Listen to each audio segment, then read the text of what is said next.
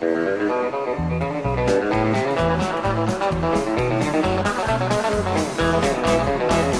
me tell you a story about a hot rod race. The Fords and Lincolns was setting that pace. The story is true, I'm here to say I was driving that Model A. Got a Lincoln motor, really souped up, and Model 8 body makes it look real tough. Got 8 cylinders, use them all, got overdrive, never stalls. A 4-barrel car, but dual exhaust with 4 11 gears, you can really get lost. Got safety tubes, I ain't scared, the brakes good, tires fair. Now I pulled out of LA late one night, moon and stars shining bright, driving up that grapevine hill, passing cars like they was standing still.